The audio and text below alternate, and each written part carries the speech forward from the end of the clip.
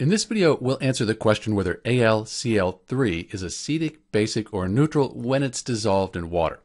The first thing we need to do is figure out the equation that produced the AlCl3, the aluminum chloride.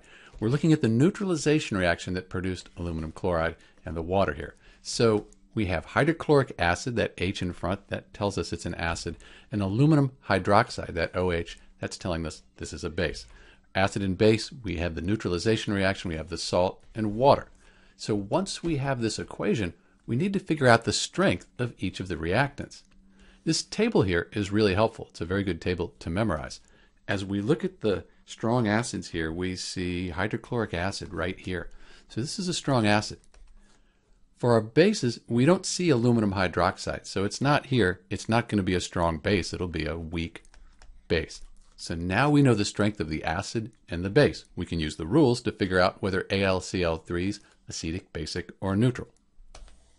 So in this case, we have a strong acid and a weak base. So here's a weak base and a strong acid.